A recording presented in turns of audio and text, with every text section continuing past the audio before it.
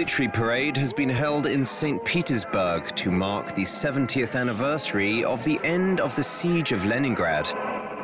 The parade took place near the Piskaryovskaya Memorial Cemetery, the burial place of some 500,000 people who lost their lives during the Second World War siege.